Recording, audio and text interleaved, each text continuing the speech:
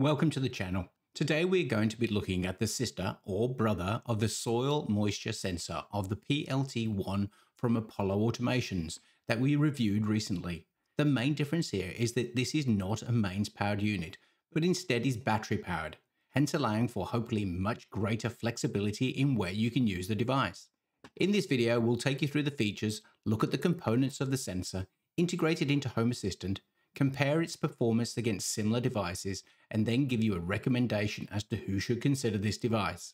So let's get the sprinklers primed and ready to see what the PLT-1-B is all about.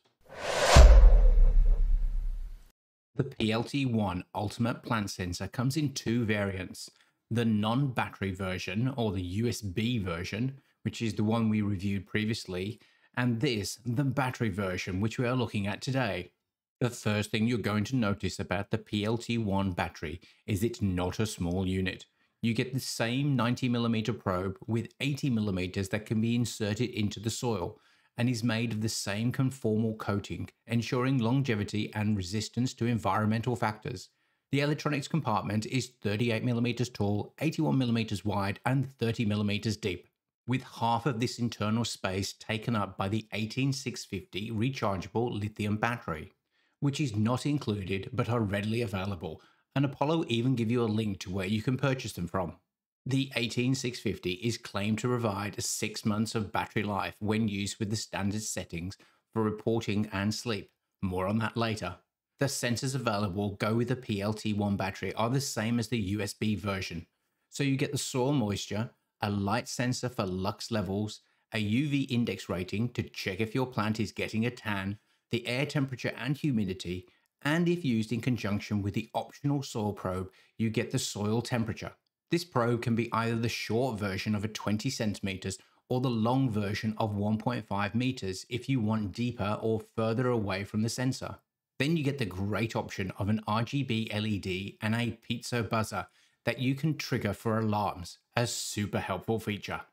The electronics case is made of green ABS plastic, so literally disappears into the foliage. Now the unit does have a USB socket, so you can mains power the unit if you prefer, but unfortunately the unit is not waterproof, so don't expect this to be an outside moisture sensor. For that, I would still recommend the EcoWit WH51. Check out that video in the pop-up above. Since the unit is based on an ESP32 chipset, it's a breeze to set up. Insert your fully charged 18650 battery. If you don't know the state of charge, then insert and plug in the USB cable into the main charging adapter. Open the Wi-Fi settings on your mobile phone. Connect the Wi-Fi access point to the PLT-1 battery. If this doesn't navigate to the home screen of the device, open Chrome on your device. I found that Safari didn't work. Navigate to 192.168.4.1. Now select your 2.4 GHz Wi-Fi access point.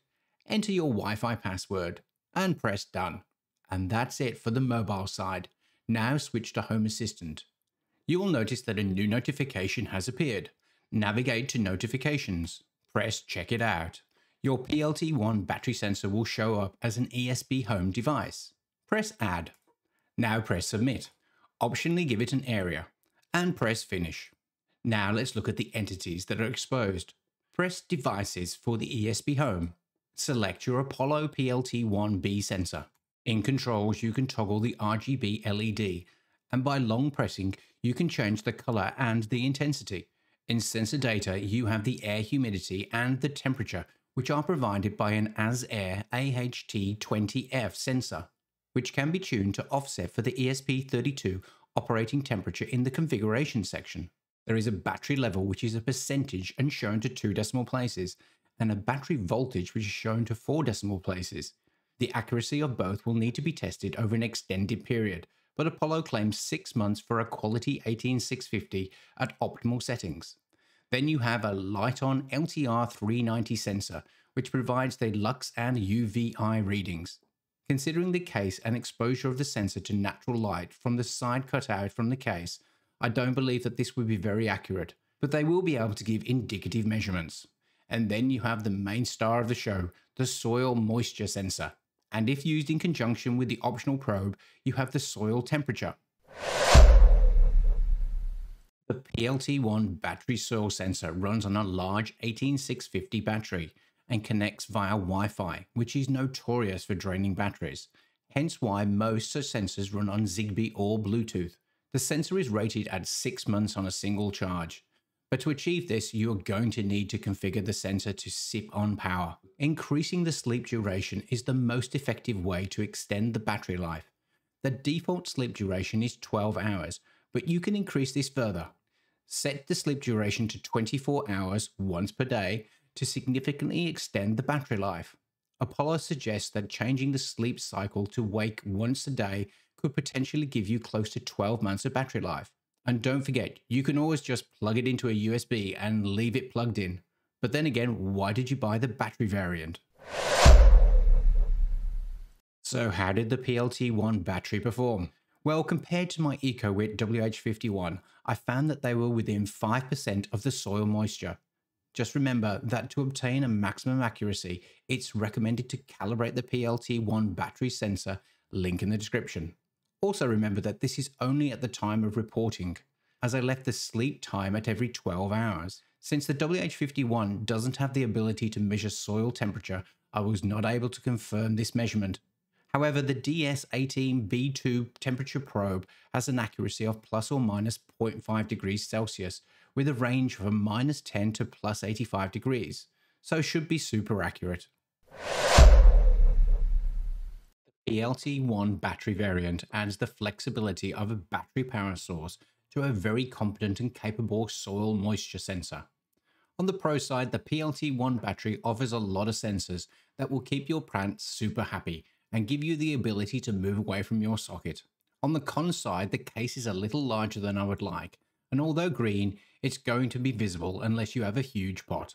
So this is not an outside sensor, or at least not exposed to the elements. Also, the choice of Wi-Fi over Zigbee is an interesting one, considering the power drain of Wi-Fi and not really needing the speed of Wi-Fi. So if you're not into Zigbee or Bluetooth and need the additional sensors, then this is a great choice. But if you're looking for a cheap soil moisture sensor, then there are plenty of Zigbee and Bluetooth offerings on the market. Well, I hope you enjoyed the video, and if you did, then hit that like button, comment and share. And if you want to have access to similar material, then subscribe or maybe become a member and get early access to material plus other perks. And if I've helped you make a purchasing decision, then maybe a super thanks or a PayPal donation. It's really appreciated. Until the next one.